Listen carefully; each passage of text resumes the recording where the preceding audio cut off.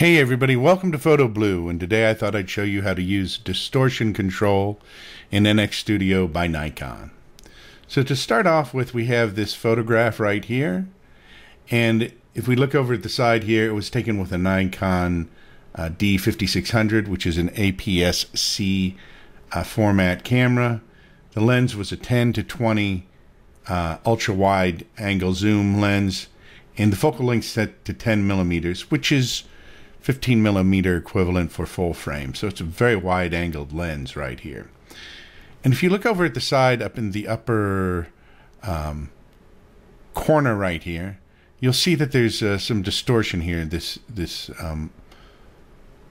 part of the window frame is kind of bending to the distortion. Now to correct that is actually pretty easy in NX Studio. We're going to go to Adjustments, and we're going to go over here to the straighten tool, but we're going to go down below where the straighten tool is. It says camera corrections and then lens corrections. So we're going to click on the lens corrections. And right here, there's an auto distortion control. So once again, look at this corner particularly right up here. I am going to click on auto distortion control. It doesn't do anything until you switch it from off to on. And you can see how this vertical part of the frame has straightened out here.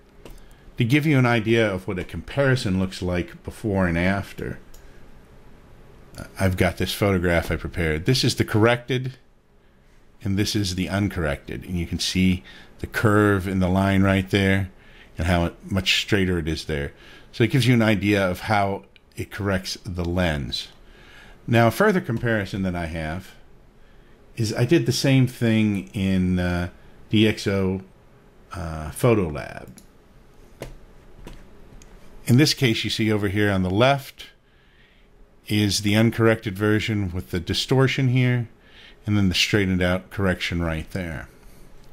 So if we go back once again to the comparison of the correction done in NX Studio, it looks like it's done a really good job at that. DxO is actually the company that makes a lot of the distortion profiles for lenses that are used in different photo software for lens correction of different types of cameras. So I don't know if this was a DxO profile that they used or their own profile. It's quite likely their own profile. I didn't see anything mentioning that it was DxO that did it, or DxO Labs. But anyway, it works really well. It's pretty simple. You don't have a lot of it's not very complicated to use, but you don't have a lot of flexibility to tweak it per se, but it does fix the distortion in the lens, and it goes by what particular Nikon lens it is. It works out really well. So that's how you use distortion correction in NX Studios by Nikon. This has been Photo Blue, and I'll see you next time. Don't forget to subscribe, share, and like.